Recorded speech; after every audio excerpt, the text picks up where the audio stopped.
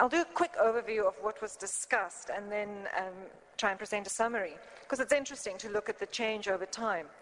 In Athens, talked primarily about international interconnection costs, a topic that eventually slipped off the agenda, and IXPs, Internet Exchange Points, a topic that developed very richly within the IGF, with a lot of capacity building as well.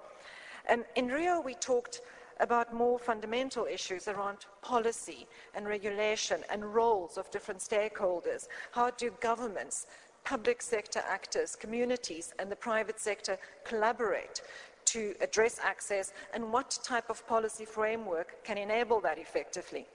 In Hyderabad, we talked about the failure of this to work. We talked about market failure. We talked about efforts to address competition that's failing in many countries.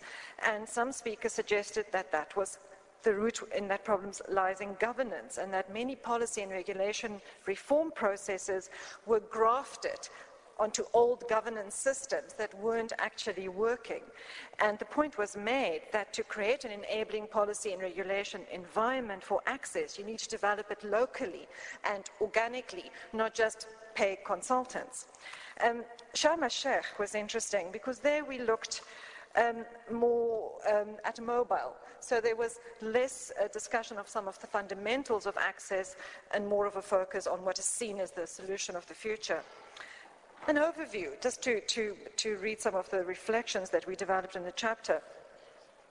We do feel that the access issue has been explored broadly from the last mile through to national backbone. We also feel that there's been some consensus. There's agreement, or there was largely agreement, that access is not just about the supply of cable or physical infrastructure. It's about building capacity to use networks, to develop local content and local languages, and to build demand for access. It's also about the freedoms needed to use the access for personal expression and to support democratization and more inclusive societies.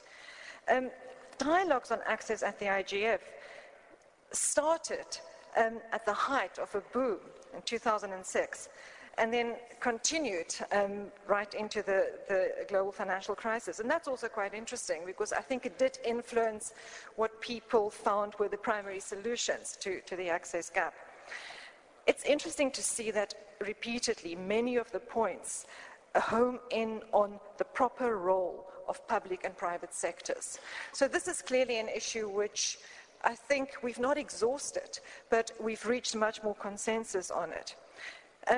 Competition and the value of competition has been acknowledged, but it's also been recognized that competition doesn't just happen naturally, and there's still a lot of distortion, and you need strong policy and regulation to make sure it works.